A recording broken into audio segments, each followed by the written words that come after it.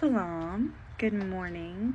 I want to share a part of the Quran that resounded with me greatly last night.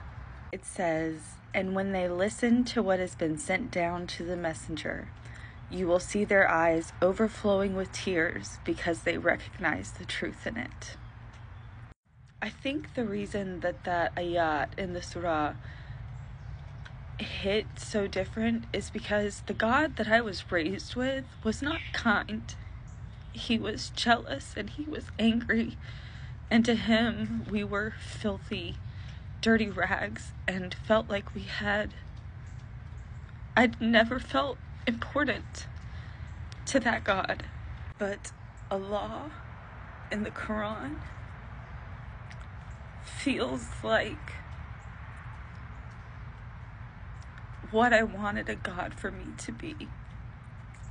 And the amount of times in the Quran that he reiterates that he is merciful and forgiving, and that he knows us. He knows us. And the God of the Bible said that too, but it was always under threat. And I would rather worship someone. If I'm going to accept the idea that there is an entity out there that I should worship, I would rather worship someone who is kind and rules with love and not with fear. I don't know what will come from this. I know my heart has been pulled to this, and I don't think that is something that I should take lightly. I did find a mosque nearby that I am hoping I will be able to reach out and just get some clarification on things. I so appreciate every single one of y'all cheering me on for reading it and all of the blessings that you've sent me and my family. This is a very mentally, emotionally challenging change of view.